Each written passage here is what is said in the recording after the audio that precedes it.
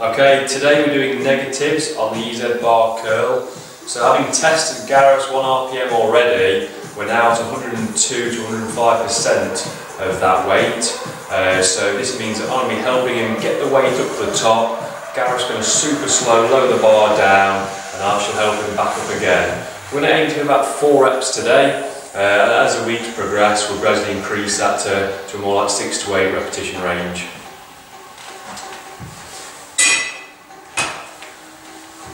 Okay, let's go. So now super slow, lower it down. Good stuff. Same again. Good work.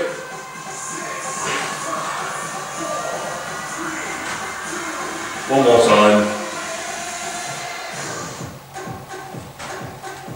Great stuff. Okay, that's how we do negatives on EZ bar curls.